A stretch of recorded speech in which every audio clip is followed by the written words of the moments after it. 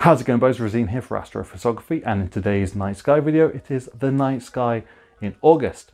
So how the night sky videos work, if you're new here, is this is a curated list of deep sky objects, planets, meteor showers, events, things like that, things that I reckon might be interesting to photograph or indeed look at during the month of August. Now what I also do is I split this down by focal lengths, and everything is measured on a full frame camera sensor. However, if you have a different camera, I do give equivalent focal lengths here. So hopefully no matter what your setup is, you'll find something to photograph throughout August. Now with all that said, let's get into it. We're going to begin with deep sky objects.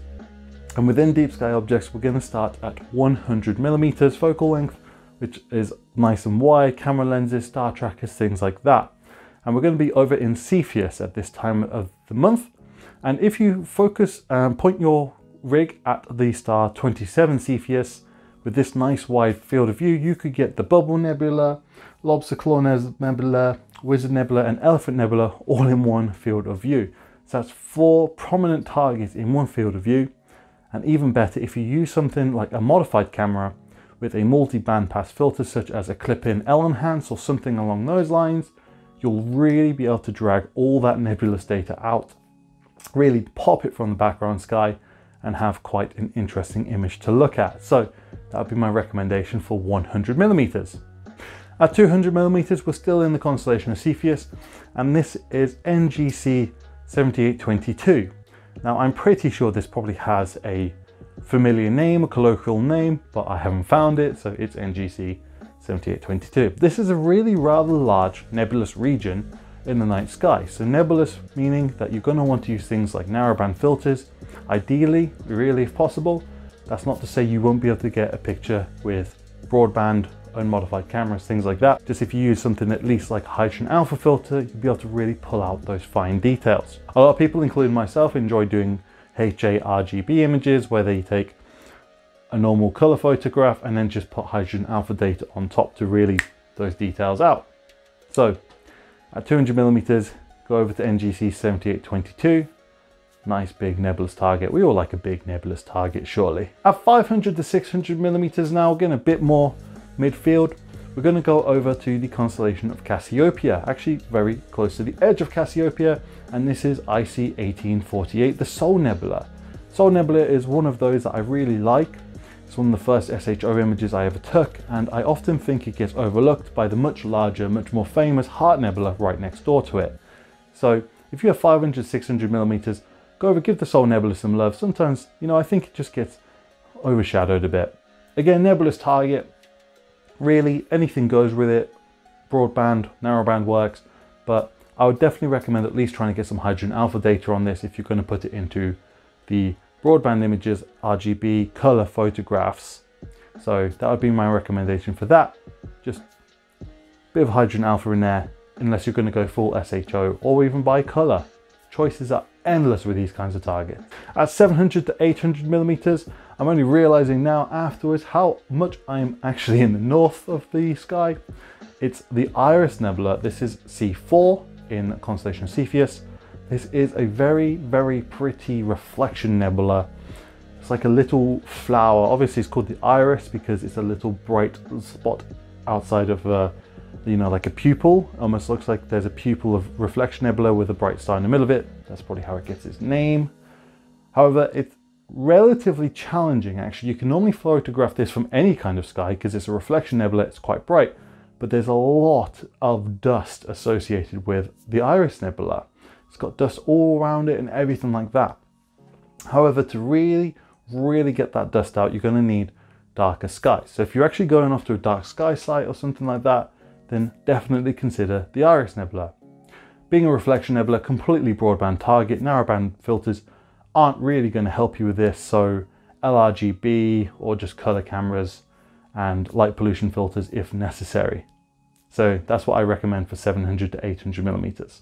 At 1000mm, we're going to be moving over to a slightly different part of the sky now. At last, we're in the constellation of Vulpecula, or Vulpecula, however you want to pronounce it. And this is NGC 6823. This is a nebulous cluster in the night sky, so it's got nebulosity and star clusters. And I've looked at this, I can't discern a shape from it, so here's an amorphous blob of hydrogen alpha nebulous gas in the constellation Vulpecula. So again, emission nebula, really rewarding things to target. I think this one might be quite dim, so you're gonna have to soak some integration time on this. Narrower and like 3 nanometer filters, things like that will really help pop it out of the background sky, especially if you're in heavy light pollution. However, any narrowband filters are going to help here. So just this big blob, well, I suppose it's a relatively small blob. When we look at it, at 1000 millimeters, that's my recommendation. So at 1500 millimeters now, we're going to swing back over to Cassiopeia, to what is probably one of the more challenging targets in this constellation, and that is IC63, the ghost of Cassiopeia. Now, what makes this a challenging target? Well, it's a relatively small, quite dim, emission-based nebula with some reflection elements in it. So you need to use a mixture, a combination of filters really. And you've got the bright star Navi right there. So kind of like how the Horsehead is challenging because of Alnitak, the ghost of Cassiopeia is challenging because of Navi. It's just a bright star that usually is in the frame, especially at this focal length. So you need to kind of control that while you edit the rest of the photo. Could be challenging, but this is a really eerie looking target and could be for a rewarding target and a nice image at the end of it. So 1500 millimeters, that is my recommendation to you. And finally at 2000 millimeters, we're over to the constellation of Cygnus now. Of course, Cygnus still getting a bit of love at this time of year. And this is one I've not personally imaged yet in Cygnus, but it is NGC 6888, the Crescent Nebula. The space brain, whatever you want to call it, it kind of looks like a space brain. Again, emission nebula, at this time of year, you really are getting a lot of emission targets. There are always galaxies around, but this is what I'm interested in imaging. So the Crescent Nebula, again, small, nebulous region. Hydrogen alpha is really going to be used to get the intricate shape and brain matter, whatever you want to call it, out of it. However, you're going to want to use other filters such as oxygen 3 or even broadband to get a nice star field, and the oxygen 3 would be used. There's like a sort of glow that comes off of the brain when you look at some of the images.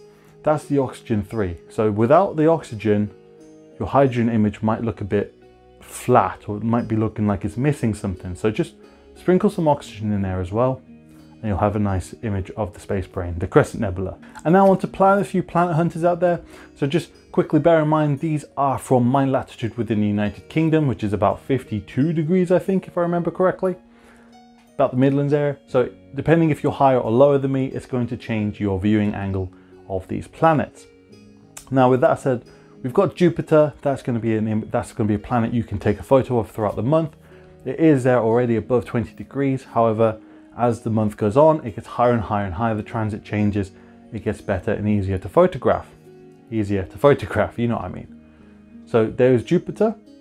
We also have Saturn available to image. It is quite low, so depending where you are in the world, you might be able to image it, you might not be able to image it, you might photograph it through 20 degrees or lower, depends. You're probably going to want an ADC, atmospheric dispersion corrector, in order to photograph Saturn throughout August. And finally, from mid to late August, we have Neptune. Neptune is up there in the night sky as well. Obviously, being one of the more further away planets, you're going to need a longer instrument, or a bigger Barlow, or a smaller chip camera, or a combination of all three. Neptune, beautiful blue dot in our night sky. So if you have the means or the get up and go to try and image Neptune, go and have a go at it. Now onto events, there's a few to speak of. On the 12th of August, that's Friday, Saturn gets quite close to the moon. Close enough that a 100 to 150 millimeter camera lens on a full frame body should suffice if you want to take a photo of the two of them in one frame. Jupiter does the exact same thing. It's very close to the moon to the point where a 200mm camera lens on a full frame body should suffice in taking a photo of the two of them next to each other. And finally, depending on when you count a new day beginning, either the night of the 19th or the beginning of the 20th, the morning of the 20th, should I say, around 2 to 3 a.m, if you look at the moon with a 100 to 150mm camera lens, you might actually notice that you can get Mars and the Pleiades in one image. Now, I'm going to try to get this one myself personally because this is going to be an interesting image to take, but that is there as an option, and I personally think that would be an interesting photo to see if you could get Mars, Moon and the Pleiades. Yes, the scales are going to be all over the place. It may not be the most impressive image in the world, but 3 targets like that, oh, gets me excited just thinking about it. So that is another target suggestion for people with star trackers and camera lenses, for example. On to meteor showers now. We have the Perseid meteor shower, which is still ongoing. It began around the 17th of July and it goes on until about the 24th of August. Peaks the 12th and to 13th of August, and there is up to about 100 meteorites an hour. Unfortunately, the full moon is going to interfere with this, so you might not see as many meteors as one would hope, especially if the big lamp in the sky wasn't out, but it is what it is. Maybe next year might be better. But if you're still interested in trying to capture some meteors, get that camera out, get that long exposure out and point it towards Perseus and see what you can get. And now, speaking about the big lamp in the sky, we're going to go on to the moon phases now for August. Depending if you want to photograph beautiful small crescent moons, you like taking a photo of the full moon, or you want to know when to use hydrogen alpha filters or just stay inside. So the first quarter moon falls on the 5th of August, and then the full moon is on the 12th of August, and that's the sturgeon moon. The last quarter moon is the 19th of August, and new moon is the 27th of August. So August's full moon can have several names. I've just called it the sturgeon moon, and that's why it gets its name, because the abundance of the sturgeon fish in lakes within North America. However, it can also be called the red haze moon due to atmospheric conditions during August, as well as the green corn moon or the grain moon, probably due to some kind of harvest time. And that's it. That is the night sky in August all wrapped up, done for another month of suggestions and ideas for you to photograph. I hope you found something useful in this video, or it's given you some kind of inspiration or some ideas of what you can do with your kit. I'd like to say thank you very much for watching. Give it a thumbs up if you enjoyed the video. Hit the thumbs down button if you think I could have done better. I do see these ratings. Leave a comment if I've missed your favorite thing out to photograph, and consider subscribing for more videos such as this. With that, thank you very much for watching. Hope you have clear skies. Keep looking up, keep them cameras clicking. I'll see you later.